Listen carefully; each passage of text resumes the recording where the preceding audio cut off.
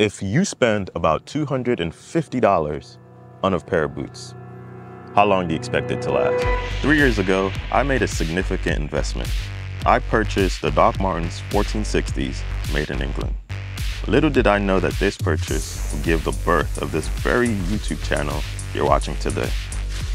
In that time, I've shared my journey and experiences with Dr Martens. So as I hit the 3-year mark with these boots, let's reflect back on the good and not so good about these iconic boots. The things that I like about these, to me personally, breaking into them was not as difficult. I was part of the double sock crew.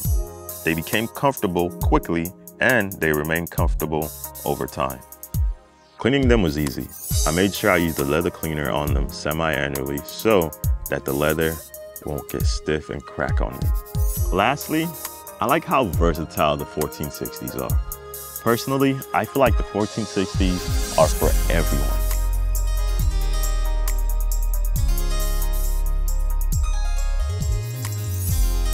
So with every good, there's always some bad. So these are some of my bad experiences with these Dr Martens. So this happened to me recently. While I was at work, I dropped a lightweight box on my Dr Martens. And to my surprise, they ripped. Like seriously, I might really need a doctor now. As I inspected my boots more closely, I noticed something unusual. The leather on the tongue of my Dr Martens were slowly coming off. I believe it's because the way I lace up my boots.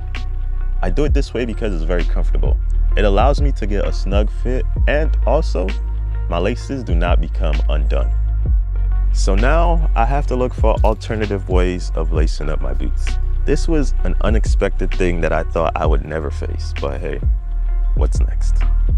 So in conclusion, after everything I've just said, are these boots worth the price tag? Let me know in the comments below. Thanks for watching.